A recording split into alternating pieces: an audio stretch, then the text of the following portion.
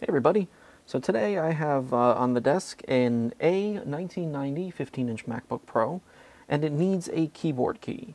Not just one keyboard key, it needed a couple, but I'm down to the last one. This is the only one that's really broken. So a couple of them were just missing, and this one's actually broken. So what I do, I have a couple of donor keyboards. So these are just dead keyboards or keyboards that were changed because something was wrong with them, missing keys or whatever.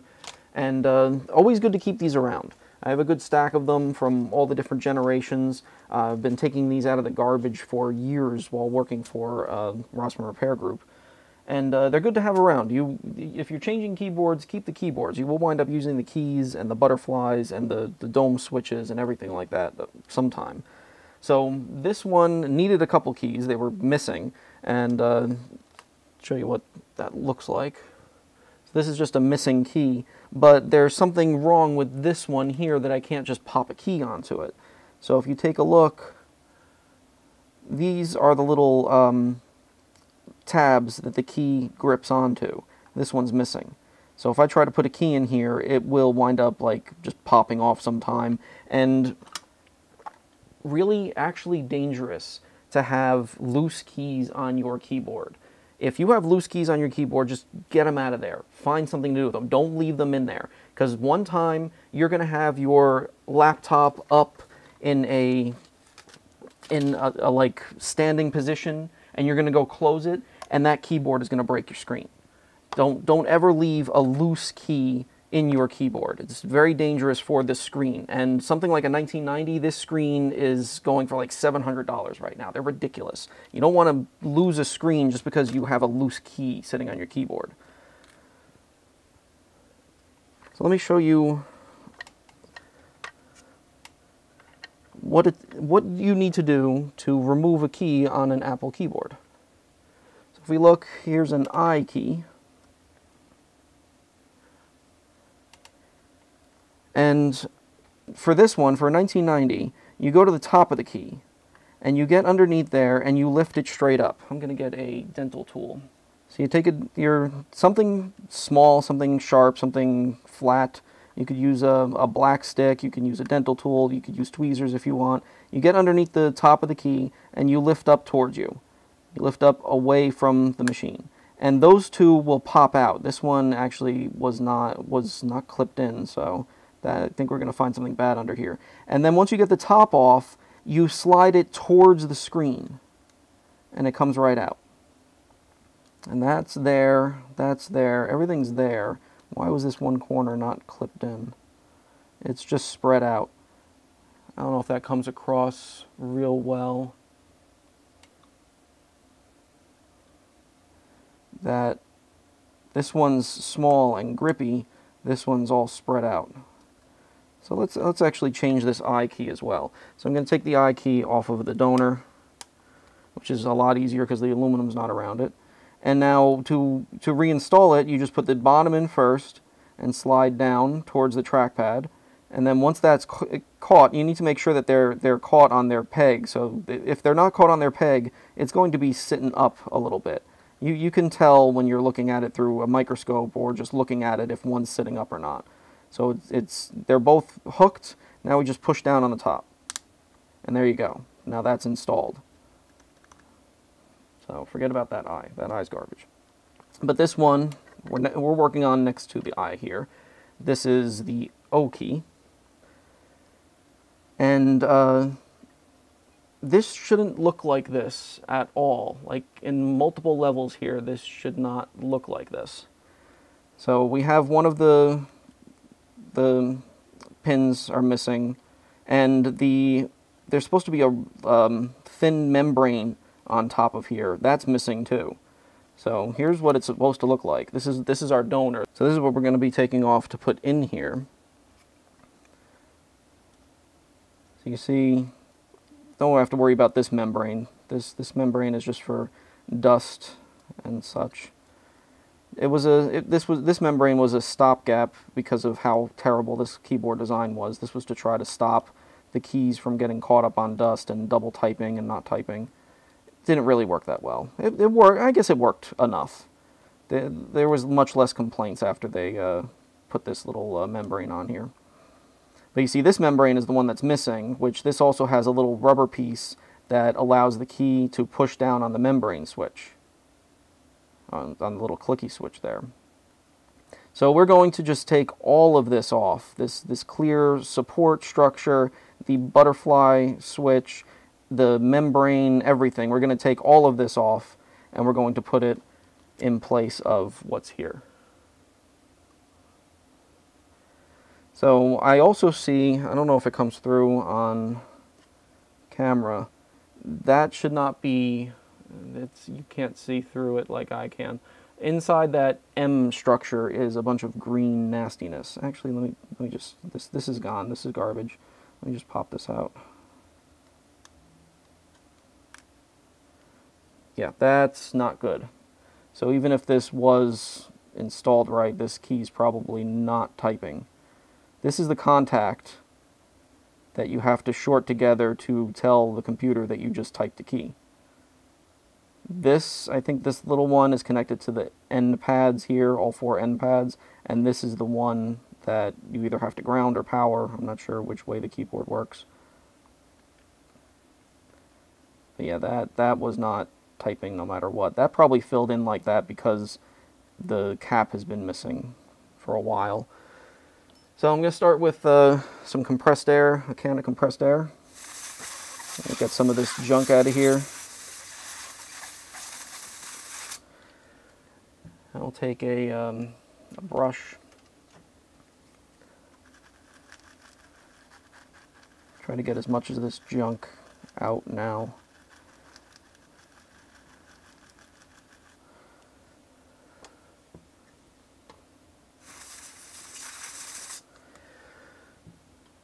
Okay, then we'll take our dental tool. And I'm just going to pull this clear support off. So this is double-sided taped, I think, on the bottom, and it has these little through-hole things here. They're studs. I think they're melted studs, or radio-welded studs.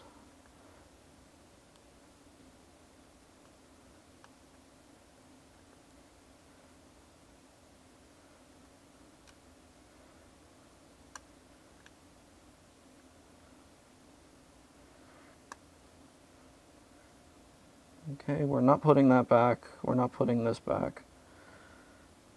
So now we need to get in here and get this good and clean. So I'll take a little bit of alcohol on a Q-tip. I roll the Q-tip on my pants so that it's not a lot of alcohol where it's going to like drip through into things. So watch how hard you push. This is the LED for the key. This little square right here. That's the LED that lights up the key. On these newer keyboards, I find it a bit inefficient. I guess it does look good. There's an LED underneath every single key. The old keyboards didn't look bad enough to do that much of an upgrade. The old keyboards maybe had 6 or 8 LEDs to light up the entire keyboard, with just a spreader panel, a diffuser panel that diffused those couple of LEDs through the whole keyboard. I think they look fine. I have no problem with that. Like, yes, this does look better, but that's opinion, really, if it looks better. I don't think it's better enough to justify the cost addance of a LED under every single key. And then that's got to be using a little bit more energy than just 6 LEDs.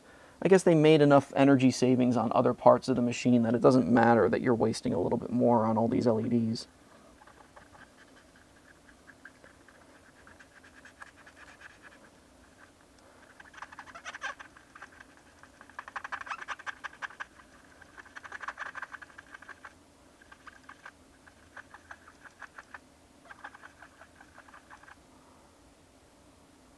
Okay, that's pretty clean. Let's get some more compressed air in there. See if I can dislodge that junk.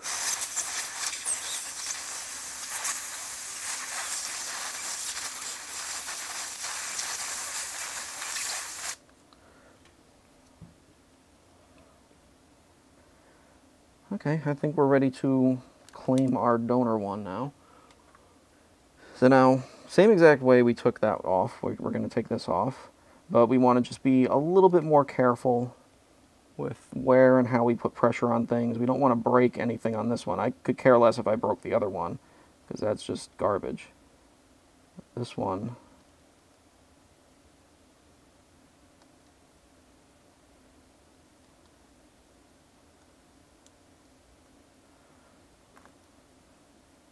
once you get one of the rivets out, the rest of it comes off pretty easily. With one rivet out, now you can just slide down to the other.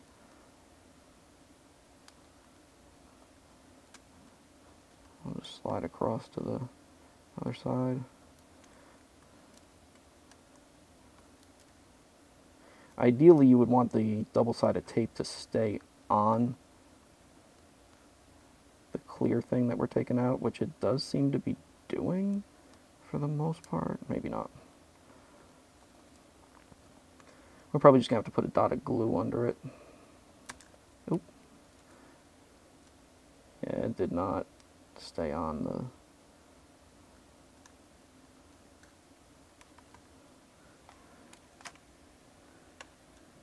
clear piece. Okay, now we got that.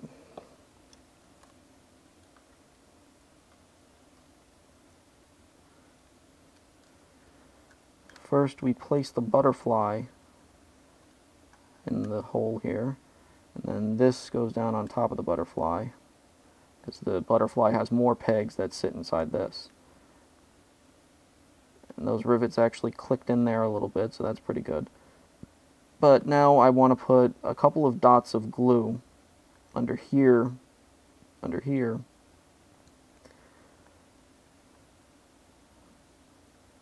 I'm torn between using UV curable glue and just crazy glue. I don't know if this clear plastic here is going to block UV and not allow the glue to cure. So I'm just going to put a drop of crazy glue underneath there. I'm going to take my crazy glue, I'm going to get a little tiny drop on the end of my dental tool. And I'm just going to use the dental tool to get it right where I need it.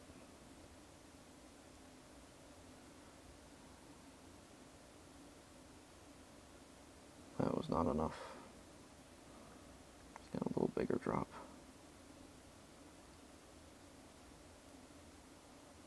Do that over something that I don't mind if it squirts.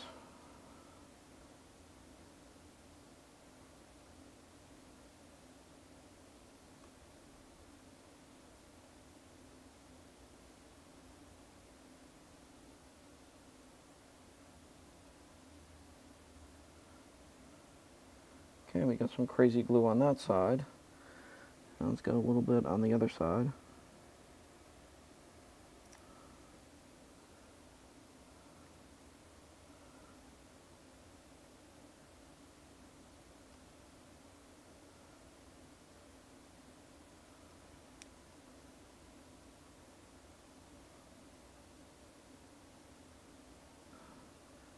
Put a little bit more on the first side.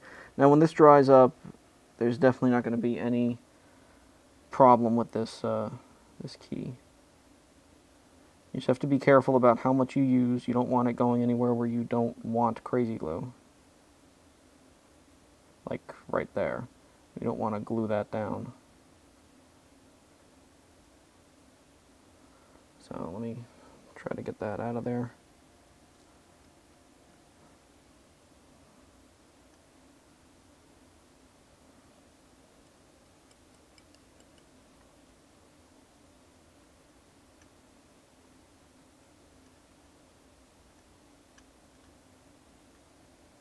Okay. All right. That looks much better. If we put our key on, so take a look at this. Yeah, which way which way is top for an O? Is it that way? Or is it that way? So if we look at the bottom of it, these are the ones that push straight in, and those are the ones that slide, so that way. Slide down, click. There you go, we got a working O key.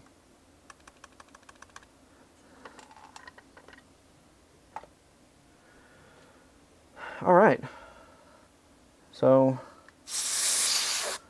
ooh, that's what I mean by, ooh, I don't think that, let me adjust the camera so you can actually see what just happened. I think you can see what just happened. That N key, let me get that on camera.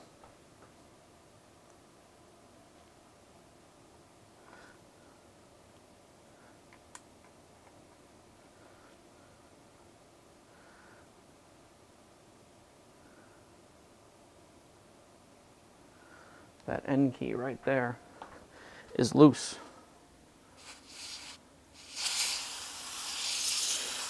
Now the other ones, that N key's loose. So let's get that N key out of there too, because this is the type that if this just gets dislodged one time while you're going to close your computer and it's just laying there and you close your computer and squeeze it closed, you just broke a $700 screen. I'll grab our donor N key. So just lift from the top, pop, pop, and then pull up towards the screen. Then slide from the screen down, and then click, click. There you go. And now no more moving N key.